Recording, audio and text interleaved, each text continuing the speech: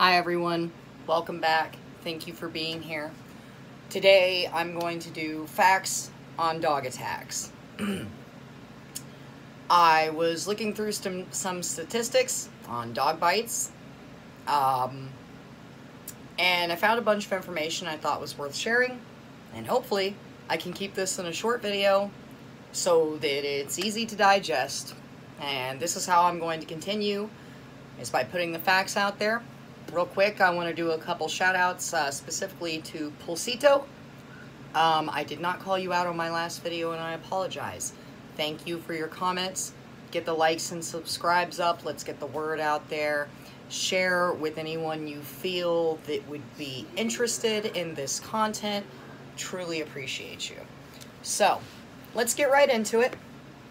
I found most of, like, literally 99% of this information on a group, MKP Law Group, and they are there to help victims of dog bites.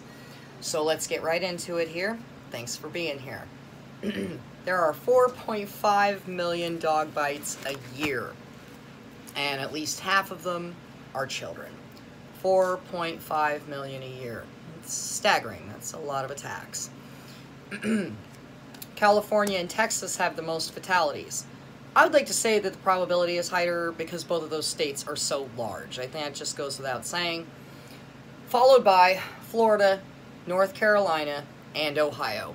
And that's where I'm going to spend a minute talking real quick before I move on, as I lived in Ohio and was raised there, in and around Dayton, Ohio. You're allowed to kill a dog that attacks you there. It's legal. And I can see why. You know, after living there all the years that I did, I've been attacked by multiple breeds of dogs there. I've been attacked while walking other people's dogs back when I used to do stuff like that. I've been attacked with children with me, walking down the road, in alleyways, walking past yards. Rottweilers, German Shepherds, Pit Bulls, Chihuahuas. The last one I was attacked by in Dayton was a Pomeranian. And that was within the year, probably about 6 months ago. And it came running at me from across the street, and I stuck my foot up, just like boot like this. And it runs up under my boot and starts yapping and acting all crazy. And I'm just waiting for it to actually, because I'm about to stomp it. And the girl comes running over screaming at me, "Don't hurt him! Don't hurt him!" And I'm like, walking down the road. I'm not hurting anybody. Your dog is attempting to hurt me. And she scooped him up, and I know he was about to go for the ankles. And I don't take any joy out of killing little tiny dogs like that. That little dog, let me unplug this. That little dog doesn't have shit on me, you know, but if he was to inflict damage on me, I'm going to return the favor. Moving on. And I could talk about Ohio and dogs. In fact, how about I make that my next video? Dog attacks in Ohio. Moving on. The dogs, they prey on age groups infancy to 9 years old. That's the human they attack the most. Infants, 0 is the way they listed it, to 5 and up to 9 years old. The percentage is very high with young children. They like to prey on small children. Not people like me, not something that can fight back, although they are known, and we've already talked about it, to attack plenty of people that are in their 20s, and some of these people have health conditions, or they were caught off guard, or it's a whole pack of dogs ends up killing someone, like in some of my prior videos, the dog attacks between, January through July, as of today. And, you know, there was a 28-year-old man, there was a 28-year-old girl, 27-year-old man, 28-year-old girl, either way. Way too old and young to be killed by dogs. It's crazy. And then the elderly, of course.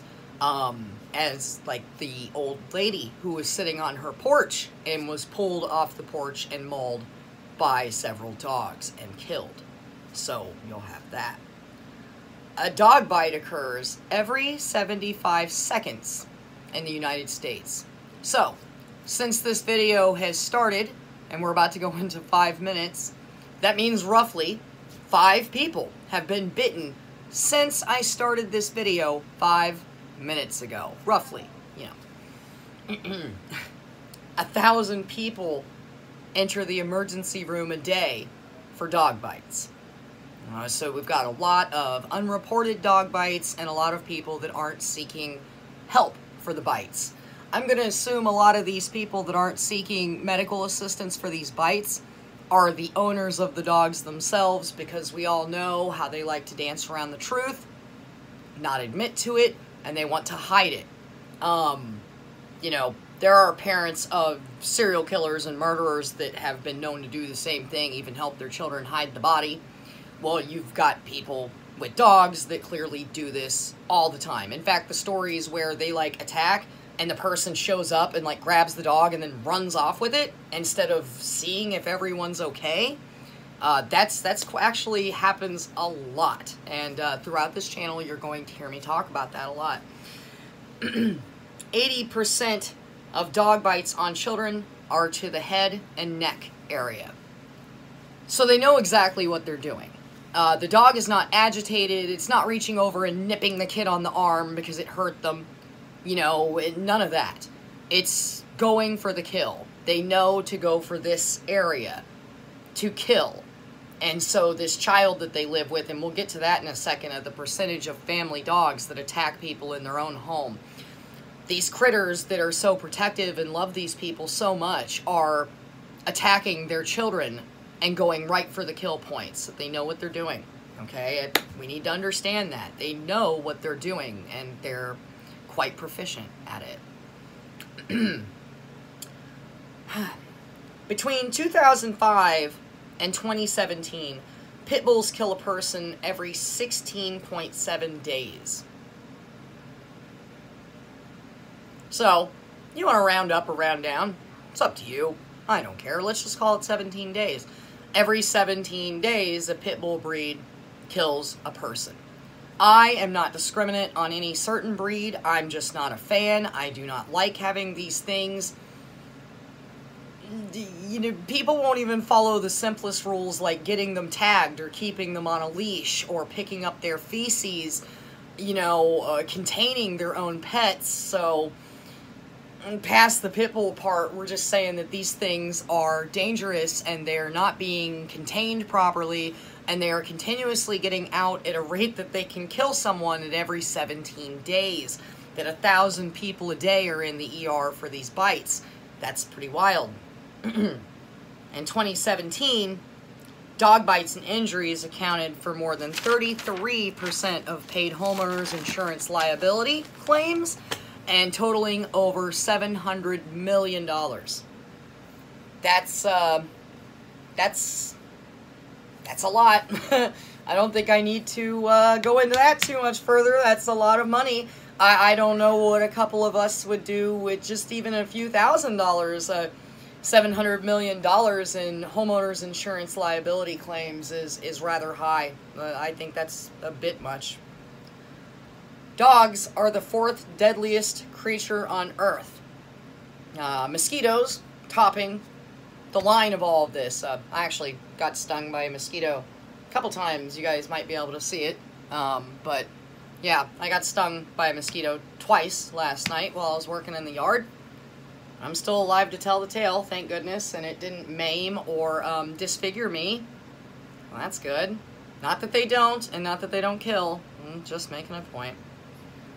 Here's on to the statistic about family dogs that I wanted to cover. I think it's very important because everybody's always like, oh, my dog's never hurt anyone, my dog's nice, he'd never do that.